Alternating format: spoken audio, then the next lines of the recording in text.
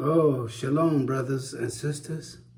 Adonai sifatai tiftak ufi yagid tehilateka. Adonai, open my lips that my mouth may proclaim your praises. It's a great joy to talk to you today, to continue to share with you the things that Hashem is revealing to me as we study and learn and grow, as we move away from idolatry, we move away from ignorance into the blessed light of redemption. I'm reading from my Art Scroll Siddur for it's with the interlinear translation.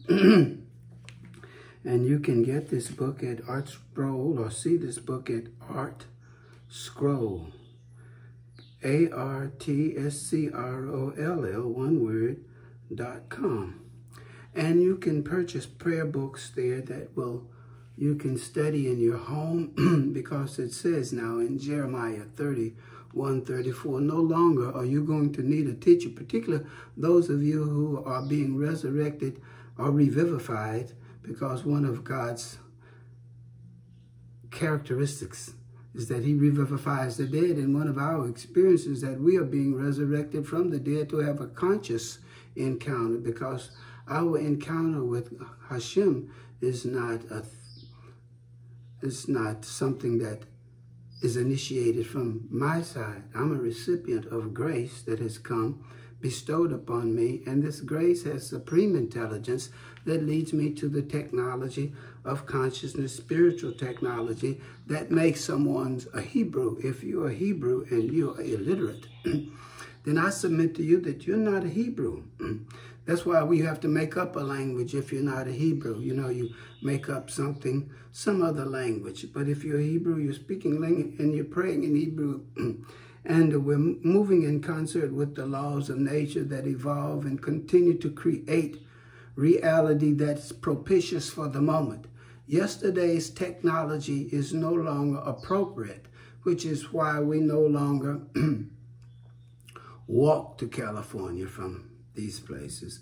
We simply get on the airplane and fly out to California in a couple of hours, as opposed to taking several months and walking as we did at a certain period history. My point is that there are different technologies for different periods of history, because the nature of reality is to evolve at what was expedient yesterday, except for this technology, which is eternal, and holy sacred technology will always be beneficial. And that's why this technology is imperative for us to have, which has been given to us by the fathers who are enlightened in this tradition, to read these words and to be transformed. I would like to do two things today. I'd like to share with you a thought that just continues to leap off of the page each time I read it. It goes back to Jeremiah 31:34, which is, we're not going to need a teacher. Hashem is doing this. The consciousness Hashem has done, it is leading us on the path of righteousness for the purpose of glorifying his name. So here's the point that I want to make in this. These are Hashem's words speaking, and we read this every morning in the Siddur, in your prayers. I'll read it in English first. I betroth you to me forever. Just think about these words. Saying now, do we need a Savior? Is Jesus our Savior? Do we need someone to teach us? And is Jesus our Savior? And I say no. Hashem, if you are Israel, and we are Israel being resurrected from the dead of slavery and Christianity, which go hand in hand. You can't have one without the other. And to be awakened to the reality that Hashem is one, and his name is one, and he's indivisible, and he's supremely unique. And there's no three, just one. But he says to his people here in Hosea chapter 2, verse 21 through 22. I betroth you to me forever, and I will betroth you to me with righteousness, justice, kindness, and with mercy. So I'm going to marry you, and I'm going to marry you with these things. I'm going to be righteous. I'm going to marry you forever. You're going to be mine forever. And it involves righteousness, justice, but not just justice. To balance justice, I'm going to add mercy and kindness to you. And I will betroth you to me with fidelity. I will not be unfaithful to you. I will not leave you. I will not abandon you. And you shall know me. Vayada'at et Hashem. Let me read it now in Hebrew. Having said, but what does it say? A couple of points I want to make. Hashem has betrothed. I'm marrying you forever, Israel. And the way in which I marry you is going to be with fidelity, righteous, kindness, and mercy forever. With fidelity, and you shall know me. That's it. Vayada'at et Hashem. You shall know Hashem. And knowing something is being one with it. Because knowledge is the link between the observer and that which is observed, between the subject and the object. Because in reality, from God's consciousness, in that God is the only reality, that we are all an expression of that consciousness. So, very beautiful expression here. Two things, and this is validated again with Jeremiah 31:34, that you're not going to need a teacher because Hashem is doing everything. He's calling us. He is waking us up for the purpose of being holy. You see, when we were Christians, we were so dirty. Because you see, Jesus will forgive you for everything, so you just do everything you want to do. Fornication becomes a way of life, adultery and idolatry, and you feel sad and you say, okay, forgive me, now I'm clean. But it's not the way it works over here. A man is called to be righteous by virtue of his commitment to be righteous, having been chosen. He's already given that potential. Righteousness is not within his grasp. He says in Genesis, the 17th chapter, when he presents himself to our forefather Abraham as El Shaddai, come walk before me and be perfect. So if imperfection or perfection, were not achievable, Hashem would not have said this to Moses. There is a means by which we can be perfected, that is, become cognizant of the ultimate reality and synchronize ourselves with that reality and flow in with that. And that is to know. Know is union. Know is union. You remember when our forefather Yitzhak got married. No, Yaakov got married. He worked 7 years and he wanted to get married. And he couldn't get married to his first choice, Rachel. He got Leah. But in the scripture it said, but he went into Leah and he knew her, to know her. He was united with her. To become one with something is to know it. So Hashem says, you shall know me. So long before we had any type of concept of somebody needing a savior so that you can now have this relationship with God, that was for someone else who was not a part of our mishpakat, our family. They were goyams over there, and they did things they didn't have a law, and now they came and got us and took us over there, and we're covered with the filth of fornication and idolatry and money lust because we think, black man, that the purpose of life is to come and get a lot of money because this is the model in Egypt. And when we say Egypt, we're not talking about a geographical distinction. We're talking about a metaphoric distinction. We're not talking about Kemet. We're talking about Egypt land in terms of metaphor in a mythology that describes a low carnal place, a place where carnality is glorified, the flesh is glorified, and God is not known. And we were in that land, which means it's metaphor for you, Black American, right now. You are in Egypt land, which is called the United States of America, but is a land that entices you not toward righteousness, and that's why we have discarded our faith and now pursue money through our abilities, athletics, entertainment, etc.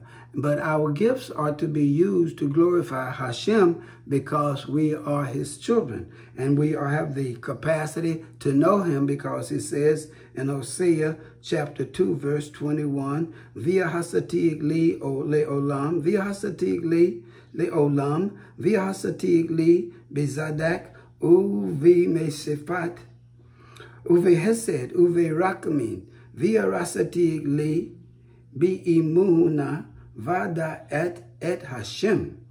I betroth you to me forever. I will betroth you to me with righteousness, with justice, with kindness and mercy. And I will betroth you to me with fidelity, and you shall know Hashem. Via hasatig li, le'olam, via hasatig li.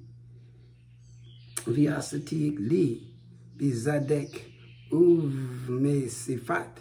Uve hesed, uve rakmin, via rasatig, libi, muna, vayada, et Hashem. Oh, what a wonderful, wonderful knowledge, see, to give you.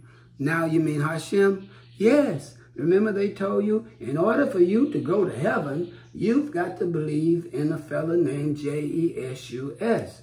And then you continue to be shot down and killed and suffer because you are ignorant of who you are. Well, who am I? Well, I'm Israel.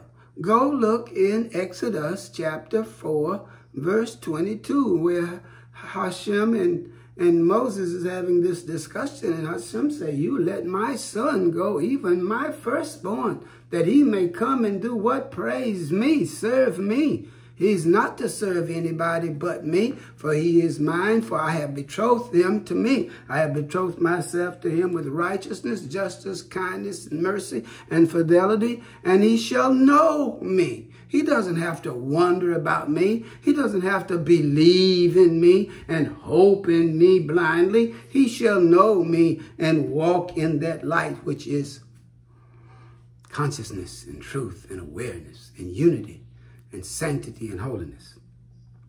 The second point I'd like to make today is that it is a great joy to wake up every morning.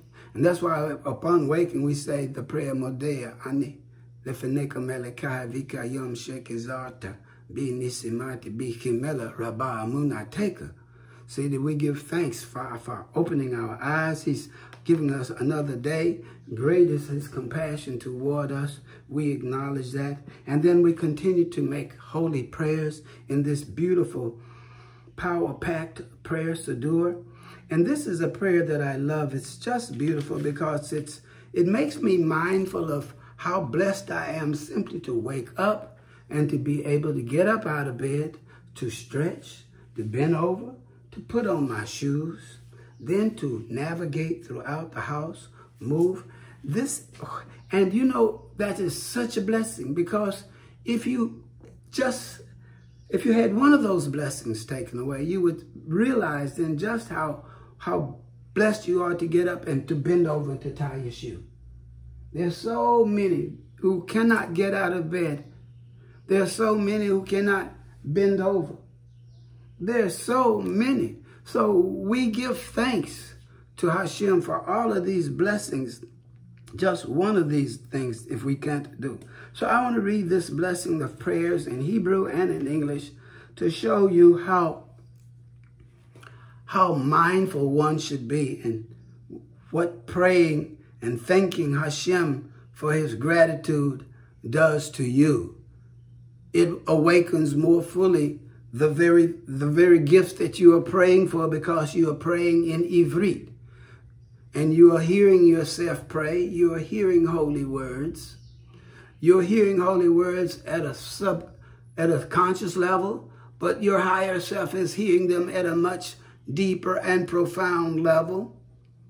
And since these words are the expression of the ultimate intelligence, it resonates with the unified field and engaging the laws of nature that quickly manifest whatever's being said.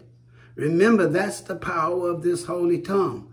You're no longer uttering vacuous, empty, acoustical utterances. You are articulating holy, sanctified light and intelligence that creates everything. And you are an individualized expression of that on the level of being. And you have a culture and a consciousness and a biological house to live on and ethnicity in relative time.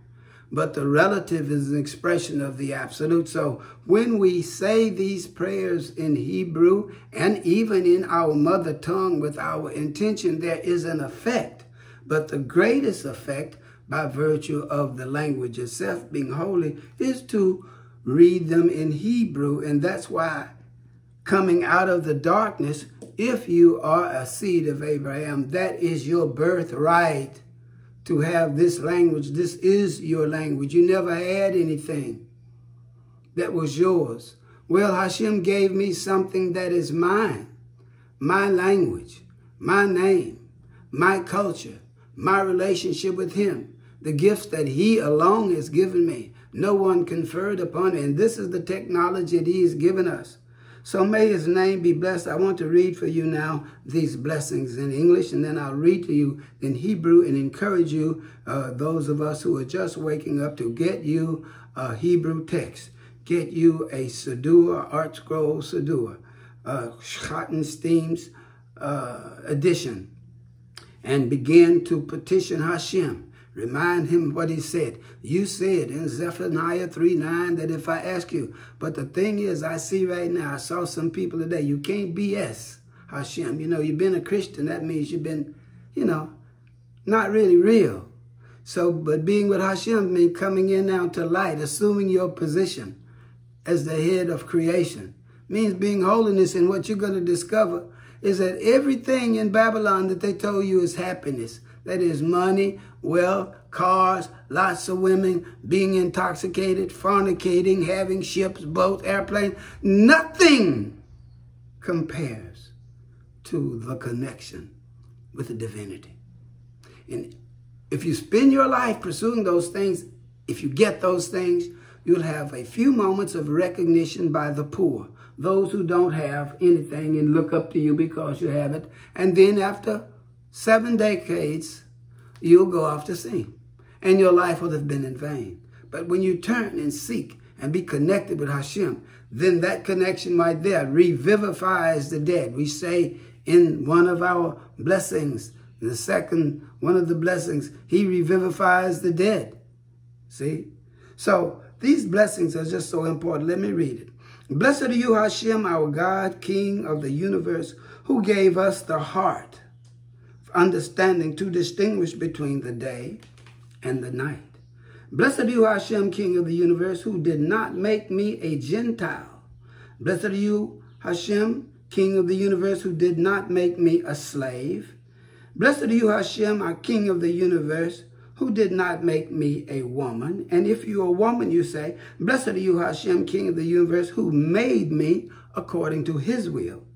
Blessed are you, Hashem, our God, King of the universe, who gives sight to the blind. Blessed are you, Hashem, our God, King of the universe, who clothes the naked. Blessed are you, Hashem, our God, King of the universe, who released the bounds. Blessed are you, Hashem, our King of the universe, who straightens the bent. Blessed are you, Hashem, our King of the universe, who spreads out the earth upon the waters. Blessed are you, Hashem, King of the universe, who establishes footsteps of man. Blessed are you, Hashem, our God, King of the universe, who provides me with all my needs. Blessed are you, Hashem, our God, King of the universe, who girds Israel with strength. Blessed are you, Hashem, our God, King of the universe, who crowns Israel with splendor. Blessed are you, Hashem, our God, King of the universe, who gives to the weary strength. So beautiful. Now, the real beauty of these prayers, again, let me stress, is the ability to say them in the Hebrew language, because they're so joyful and so rich. So let's say them now in Ivrit. Baruch atah Adonai Eloheinu melech haolam asher naten lashikivi vihina leha vikiyim bein yom uvein laila. Baruch atah Adonai Eloheinu melech haolam shalo ashani goy. Baruch atah Adonai Eloheinu melech haolam shalosh ashani aved. Baruch atah Adonai melech haolam shalosh ashani isha, if you're a man. Baruch atah Adonai melech haolam shalosh ashani v'irizono, if you're a woman. Baruch atah Adonai melech haolam poke'ak ivarim. Baruch atah Adonai melech haolam melabish arumim. Baruch atah Adonai melech haolam matir asurim. Baruch atah Adonai melech haolam kukuf zokokef kufufim, straightens out the bent. Baruch atah Adonai melech haolam rukia haaretz al hamaim. Baruch atah Adonai melech haolam hamavin mizari gavir. Baruch atah Adonai melech haolam she'asa ali ika azareki. Baruch atah Adonai melech haolam ozir Yisrael bigavruva. Baruch atah Adonai melech haolam oti Yisrael bitifeirat. Baruch atah Adonai melech haolam hanoin li'iya'if koach. Blessed is your holy name, Hashem, for this opportunity to utter these prayers and say, I pray that all of the recipients of this wisdom will be inspired to go and seek technology of consciousness in the Hebrew language from the Siddur and learn to pray in the language that will connect us to you, that we may love our neighbor as ourselves, for the reality of our duality is unity. Atah echad u'shemo echad. You are one and your name is one. Baruch Hashem.